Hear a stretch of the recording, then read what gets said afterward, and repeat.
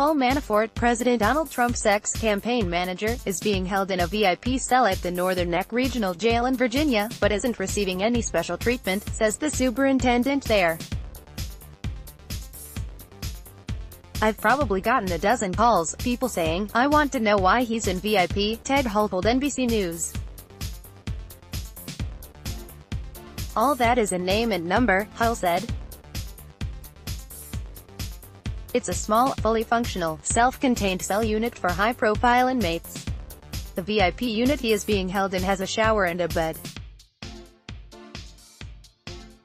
There's no special privileges for him," added Hull. "There's nothing special about him beyond the notoriety of his particular situation." Manafort, 69, was ordered to jail last week after his $10 million bail was revoked in response to charges of witness tampering.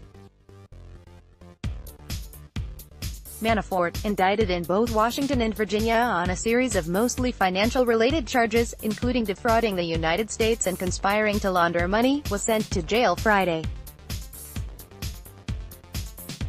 The longtime political operator and businessman had been on home confinement in Alexandria, Virginia, and was wearing an electronic monitoring device.